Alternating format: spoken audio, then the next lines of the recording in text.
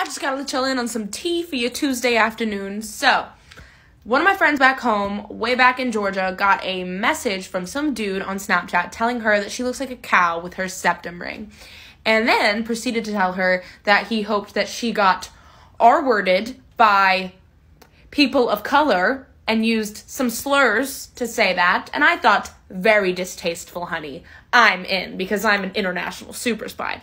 So I added him and I slid up on his story like, hey daddy, I just think you're really cute and I want to talk, what college do you go to? Maybe we go to the same college.